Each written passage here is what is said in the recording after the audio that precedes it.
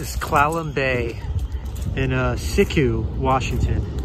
Small little fishing town right here on the coast off Highway 101, or a little ways off Highway 101. Check out these awesome clouds in the distance. I think that's still Vancouver Island. What you think, Bo? All right, so I met someone in the restaurant, in the breakfast place, really good meat omelet, and I'm headed to what is known as Neah Bay. And according to this woman, this is the most beautiful bay view in the country. So we'll see if it lives up to expectation. It does already appear to be very beautiful. Just take a look at the coast right now.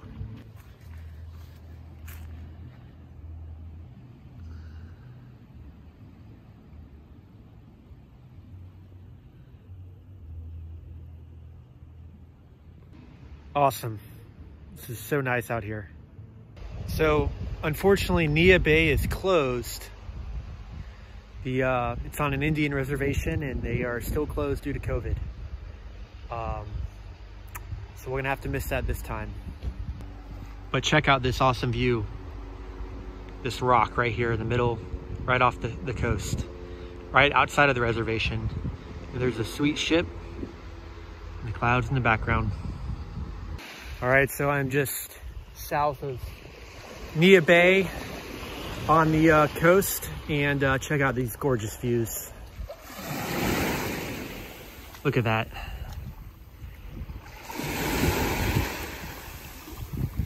It's this private little beach right here. It's like an old resort that just shut down, and got it all to myself and my other tourist friend that I just met out here.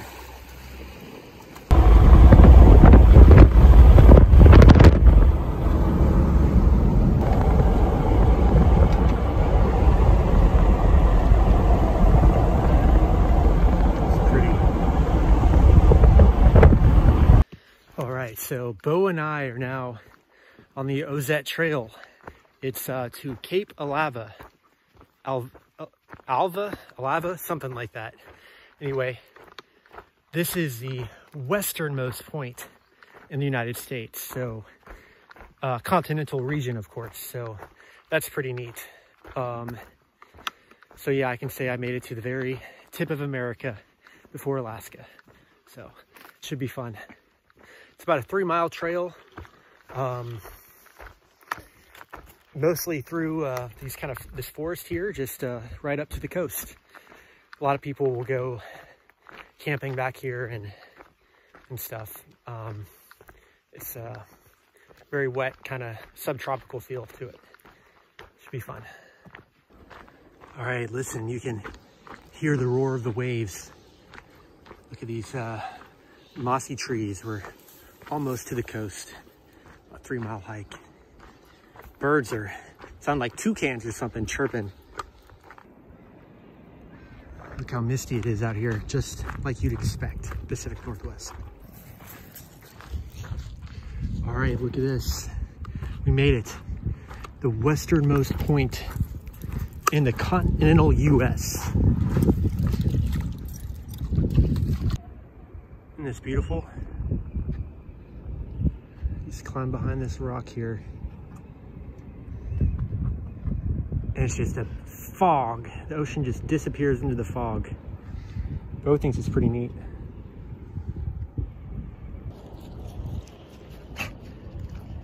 Made it from Atlanta all the way to the westernmost tip of Washington State. About as far as you can drive in this country. Can you believe that? When I set on this journey, I did not expect I would be here right now. I really didn't know what to expect. I thought there was maybe a 50-50 chance I would even make it more than like a month and a half.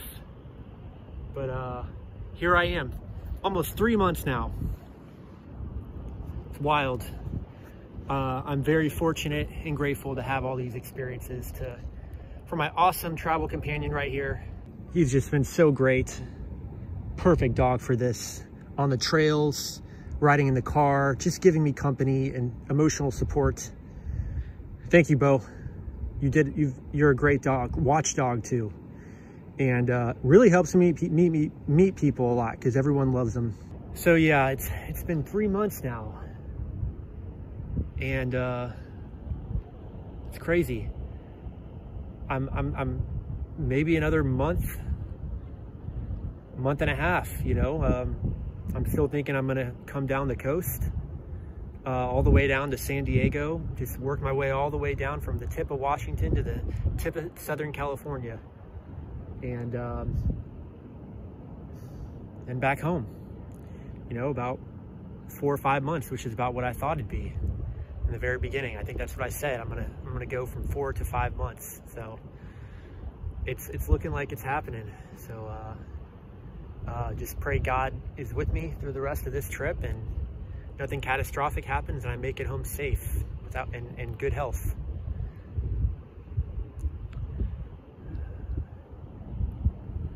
Thanks for watching.